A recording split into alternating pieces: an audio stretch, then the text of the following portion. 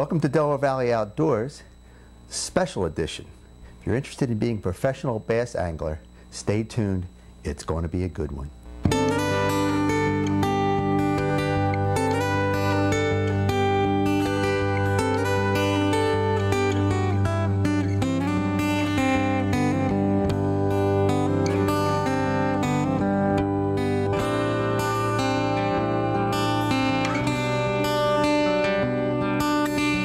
Delaware Valley Outdoors, your best source for fishing information on TV, radio, and the internet.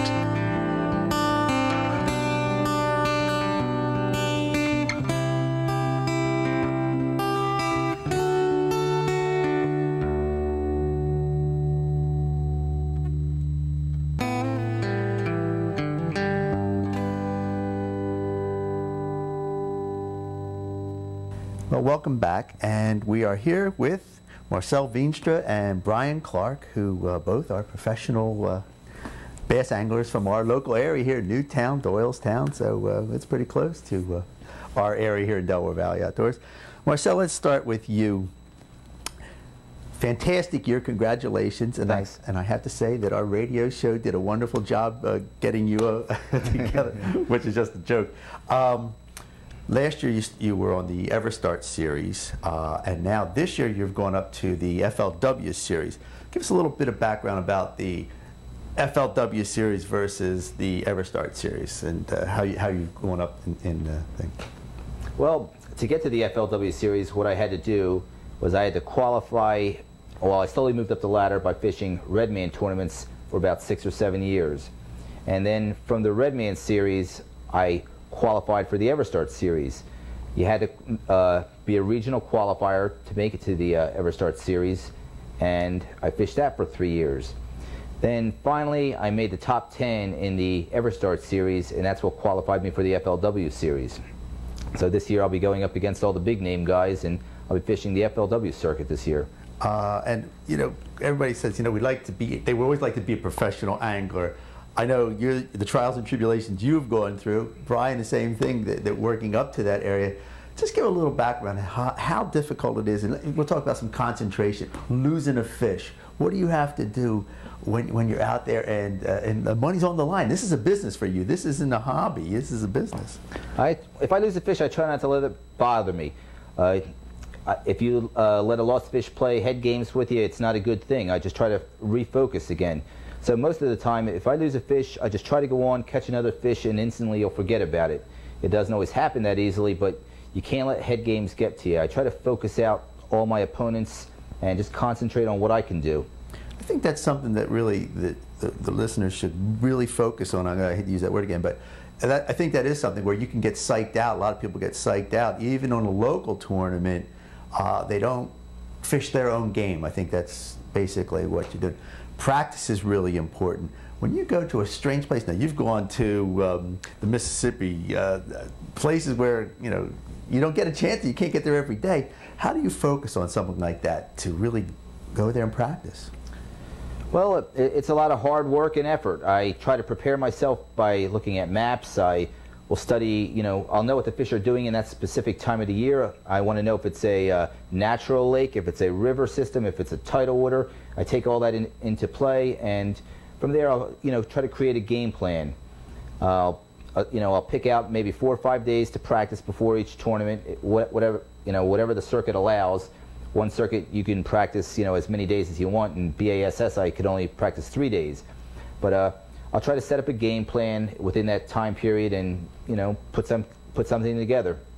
And you're looking, again, do you take notes and keep notes about that stuff? I mean, I think that's really important. You can keep some stuff in your head, but you can't keep it all in your head. I think you probably go back to your room at least at night and do that. Oh yeah, I'll take some notes and I'll study them. But fishing changes. You have to be able to adapt. So what I try to do is I'll have notes, but there is nothing in concrete. I have to be able to make changes on the water as the fish change. I think that's one of the most critical things to being consistent and being successful. These tournaments are all multiple day tournaments, Very rare where you see the same pattern go through all 3 or 4 days of a tournament.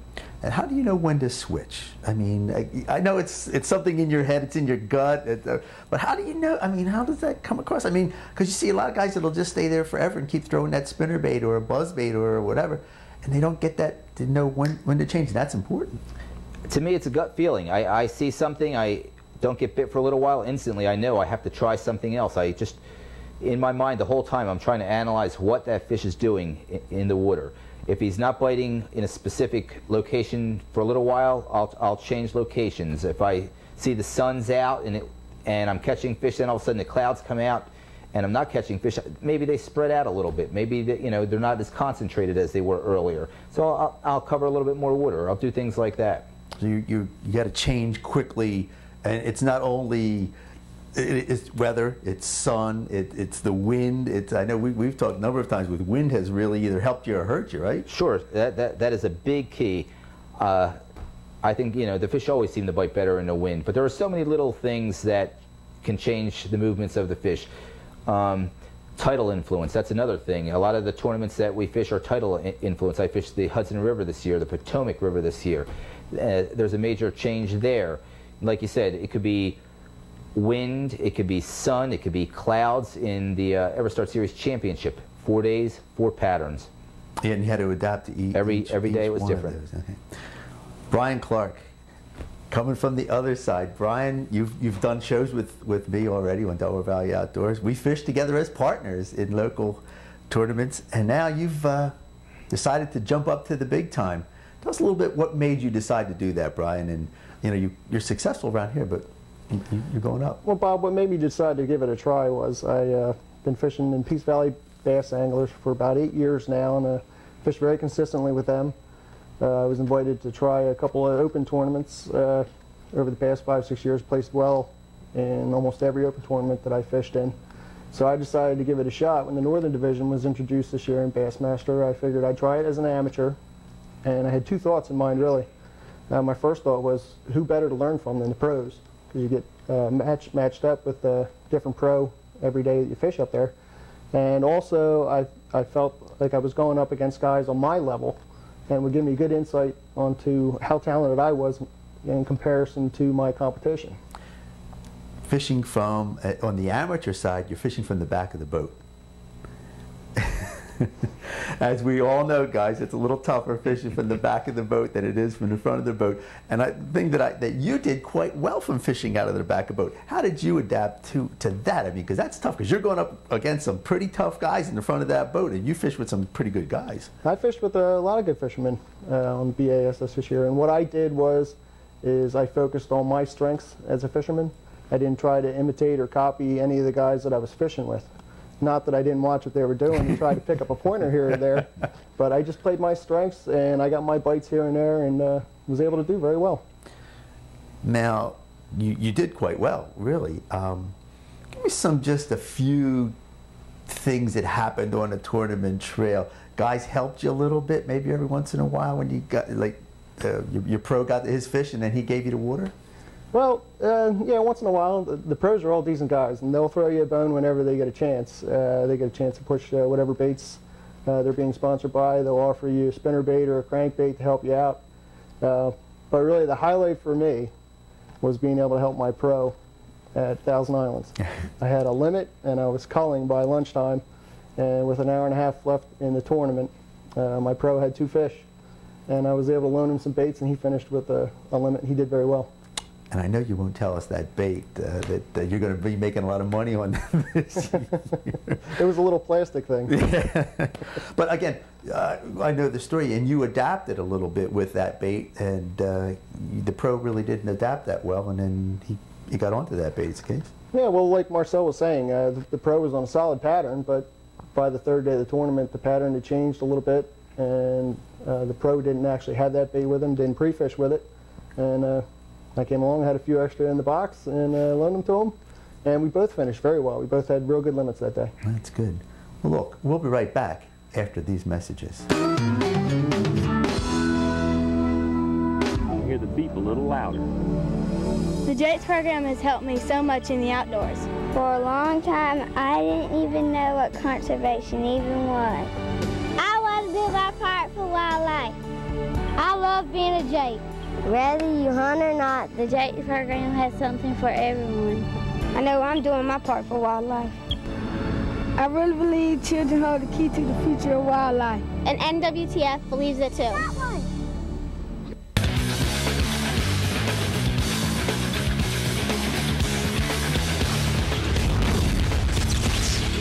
Our next angler won the EverStart Northern Division this year in just his second year in the EverStart Series. He's a 6-year veteran of the BFL. His semifinal total of 6 pounds, 12 ounces, just enough for a shot at the title. From Newtown, Pennsylvania, Marcel Veenstra.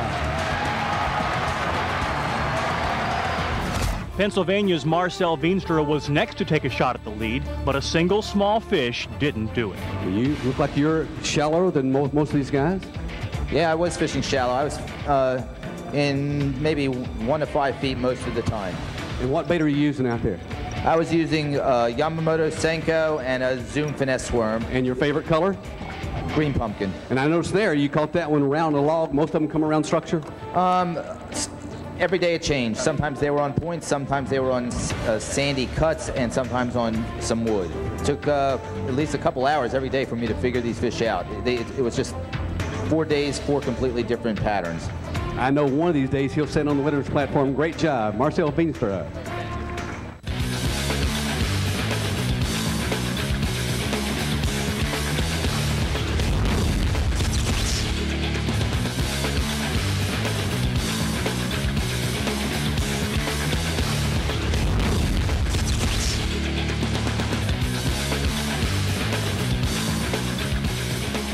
I'm back with Marcel Veenstra and Brian Clark, and we're just kind of getting information about what it's like to be a pro and another pro here that you guys, which I think you guys are crazy. I'm going to have to tell you that to actually do this stuff. I guess it's a dream of every bass fisherman to go and do that.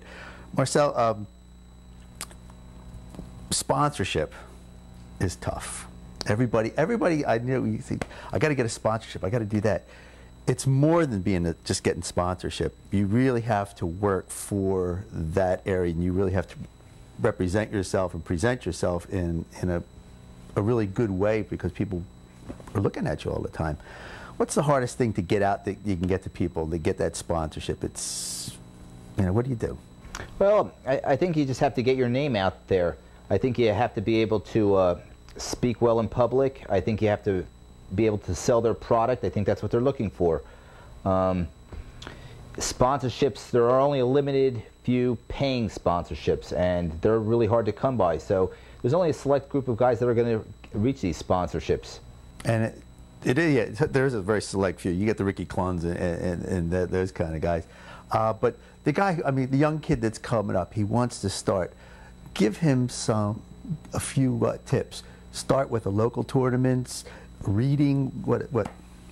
Well, if you're just starting out, I think the best thing to do is to get out there and fish as much as possible. The more you fish, the more experience you get, the better off it is. Get into small electric motor only tournaments, a couple of the local club tournaments. There's lots of those all around the state of New Jersey, eastern Pennsylvania. We have them all over the place. Just jump right in. I think it's important to be aggressive in bass fishing.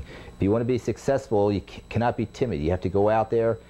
It's a lot of hard work. Even on these local tournaments, there are a lot of guys that spend a lot of hours on these bodies of water. They're tough to beat. So you have to get out there, fish those, then you move up into either your federation tournaments or your BFL tournaments. Now, when you say federation, now that's a BASS thing. Right. Give us a little background just on the BASS stuff. You have to join BA Bass and whatever? Right. Well, to fish any BASS tournament, you have to be a member of Bass Angler Sportsman Society. It's basically made up of the federation, which each state has a federation. Then after that, there's the Northern Opens, or the Opens in general. In this area, it would be the Northern Opens that most guys are fishing. And then once you've come in the top 15 in an open circuit, then you've qualified for the Bassmaster Tour. And that's as high as you can get. And then the tour, that's the... Well, that's what all, anybody fishing BASS, that is their ultimate goal, to be a member of the Bassmaster Tour. There's only a select, I think, 175 now. It used to be called the Top 150, but I think it's up to 175 now. And they've changed it, how do you get through this stuff now? I mean, you start out with like 150 boats or 250 boats in one day, and then how do they break it down like that now? Well, the tour itself, I'm not really sure. I know on the FLW, which is equal to the tour on the opposite side, in FLW Outdoors, that it's 2 days of fishing, 175 guys. The top 10 go on to the third and fourth day. So the top 10 guys with overall weight after 2 days advance to day 3 and 4. They start from 0, and it's your cumulative weight from days 3 and 4. Do you like it that way, or do you like it? I think that's a better way, but then you get some other guys. It's hard to say. I fished, the BASS tournaments this year. I fished the EverStart Series tournaments. One's run one way, and one is your total weight after 3 days. I'm not sure which one I like better. That's a tough choice. It depends how you're doing. That's right. You like the one when you have the most weight. Yeah. That's right. Brian, now you're coming this year. You're going to fish the Northern Division here. What lakes do we know even when what the schedule is yet? I haven't heard the official tournament schedule. There's rumors flying around though that we may be going to Lake St. Clair, Lake Champlain, and of course back down to the Potomac River. Mm-hmm. The reason I brought that up is it's travel. You're going to have to travel at time and practice and stuff like that. And an amateur, you're going to be coming to the pro side, cost. Kind of just give an idea. You're just coming into this year. This is why I'm bringing this up. What do you think your average cost is going to be? And I'm doing this for the people out there that say, I really want to be a bass professional. What do you think it's going to cost you, Brian Clark, this year to get into fishing? Well, just for one tournament, the entry fee would be $800 for Northern Division Open. And then depending on how far you got to travel, towing a boat, that's a huge expense. Then you have to find someplace to stay. You can find a budget motel or a roach motel, or you could go top of the line. I'm looking at, for a week, 3 days practice and 3 days fishing competitively. I'm looking at like $1,200 or $1,300 weeks. Well, and I'm just bringing up, that's just the cost of doing it. You got a boat that's coming up yet, right? And I don't know how many people out there know what a new bass boat costs, but it's getting up there to expensive. Tow vehicle, gas, so it really does cost a lot. Marcel, now you did run this year. Average, what was an average tournament costing you? I tell you that, my wife will leave me. I know your wife, and she's very supportive, which is very important, and you know that. Yeah, average cost per tournament. Oh, that's a tough one. They probably ran this year for me around $1,500, $1,700 a tournament. It's going to go up this coming year because just the entry fees alone in the FLW for the 6 tournaments, that's I think $12,300. Just the entry fees. The entry fees. That's not traveling. That's not gas. That's not oil. That's not motel fees. So now look, if you guys want to get out there, and girls too, you got to look at all those costs to get into bass fishing. It's just amazing the camaraderie, the fun that we've had fishing just as friends and stuff like that. But when you get up to that level, and I guess everybody's basically at that level, right? Am I correct? Oh yeah. You're not going against anybody that's just paid their money. They're good fishermen. Oh yeah. There's no weekend warriors anymore. Once you get to this level, that's everybody's doing it as a job. Mm-hmm. Brian, the level that you came up from, you and I fished together. Now you're up there. You see what do you see that you really need as a person going into that to kick up your fishing? Is it the concentration? Is it that I'm as good as the rest of the guys, or what? Well, I think I have the confidence, and I have enough support from the people at work and from my family and friends. I think what I need to do is spend a little more time in the water. Like the local tournaments that we fish in, if we have a tournament on Saturday, you might take a day off of work Friday, get some time on the water, and if you come in and you catch 2 or 3 fish, you're pretty happy. The level I'm moving into, though, I'm going to take my practice a lot more seriously. I'm going to spend a lot more time pre-fishing, learning new baits, new techniques, doing whatever I have to do, because I'm going to need a limit. To be competitive on this level, I need to bring in a limit every day. You brought that up, Marcel. Consistency. You don't have to win everyone, am I correct? You'd like to win everyone. We all like to do that, but you don't. That's one thing you really got to push for, right? Yeah, I try to make it my goal to win every tournament, but you got to be realistic. You're going up against 165, 175 guys. If everybody won one tournament, you'd win one out of every 165, 175 tournaments.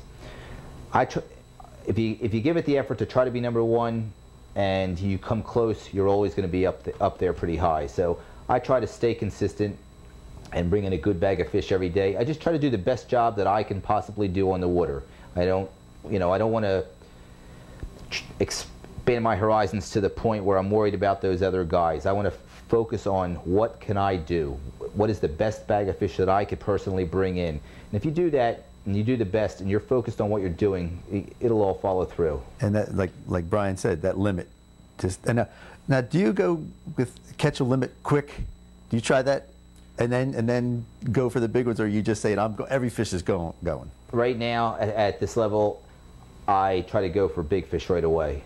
I feel pretty confident in most tournaments that a limit's not even an issue. I feel like I'm going to go out there and get, a few good fish. I need to get the bigger ones while they're biting. A lot of big fish are caught later in the day too, but when fish are feeding early in the day, I try to go after the big ones right away. I think that was one of the faults I had years ago. I was too worried about getting a limit. I went for the smaller ones, just to get a limit, and then I go after the big ones. Well, the big ones were already eating, so now I go for the big ones first thing. And then keep upgrading all day. I will try to fish for the bigger fish all day long, and usually I'll have a spot where I think I can get a limit of fish, and at that point I'll just try to, if I'm struggling, I'll just go to that spot and pick off a few. We'll be right back after this.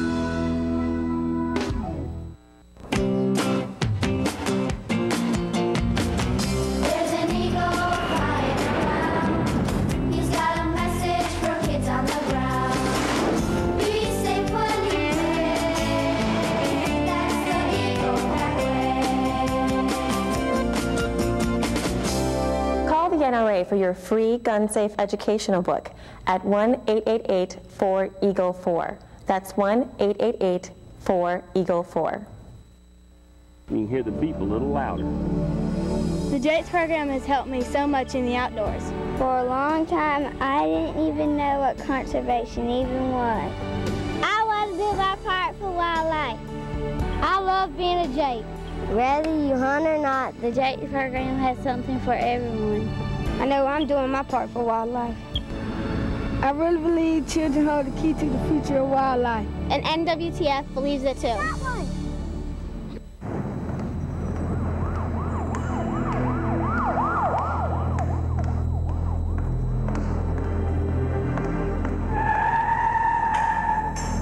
Mommy, what's wrong? You can refuse to be a victim, and we can help. Call now about the I Refuse to Be a Victim safety course from the women of the NRA. It's not about guns or joining the NRA. It's about planning your own personal safety strategy. Call now. Wild Turkey Woodlands program provides materials. It provides a seed program, also technical assistance through their biologists. The land has been here for eons. It's only mine and my family's for a short period of time. We're the managers and the caretakers of it. That takes into account our way of life and our interest in our hunting heritage. And the Wild Turkey Woodlands program is the greatest conservation habitat development program of any conservation organization in this country. Well, Marcel, Brian, it's been great. I want to wish you the best of luck this year. We want you both to come on the radio show and tell us all your trials and tribulations out there and your wins. I want to hear a lot of wins. We like that. A lot of the people listen to the radio show. Like to hear you guys, and we want to do that. Any final thoughts about bass fishing and the tournament trail? Well, I want to wish my partner here, my new competition, a little bit of luck this year, and hopefully, we could hook up and maybe even do a little fishing together. I'm going to give it the best effort I could possibly give this year. My goal is going to be to win one of these tournaments. I haven't won one yet. I'd like to win a tournament. In the FLW circuit, I would like to qualify for the championship this year. That would, if I qualify for the championship, I think that would be a satisfying season for me. Right. Well, I'd just like to say I'm really excited. I'm looking forward to it, and I wish the season started tomorrow. And of course, I'd like to wish Marcel the best of luck too. He's going up against some pretty tough competition there on the FLW Tour. I want to thank you guys. It's been really good. And if you want any information, more questions, anything like that, stop at our website at Delaware Valley Outdoors, and I'm sure these guys could probably answer a few questions for you, because we can get that email for you. And I want to thank you guys again. Good luck, and I want to see both of you on TV, not only on my show, but on that FLW Tour and the BASS Northern Championship. I'm Bob Murray. This is Delaware Valley Outdoors. I'll see you on the water.